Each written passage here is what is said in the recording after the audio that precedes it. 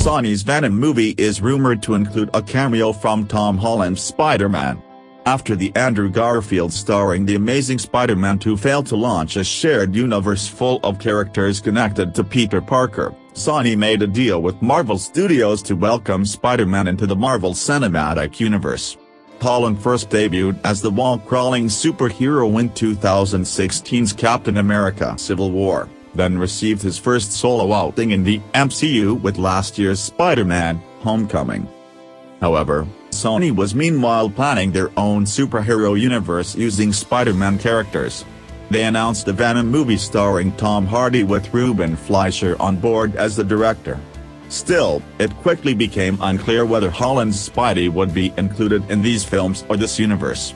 Marvel Studios head Kevin Feige said, in no uncertain terms, Venom wouldn't be connected to the MCU, but Sony producer Amy Pascal caused confusion in stating it would be adjunct to the MCU. Now, a new rumor will add further confusion and speculation to the fire. If Holland's Spider-Man does appear in Venom, it will be a major connection between Sony's offshoot superhero universe and the established MCU.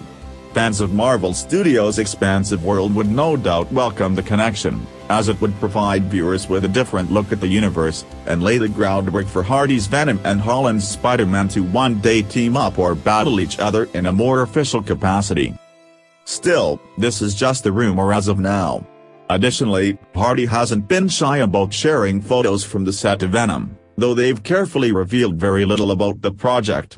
Recently, the first official Venom image was released, featuring Hardy as Barack rather than the symbiote. We will keep you updated. Subscribe for more. Thank you for watching.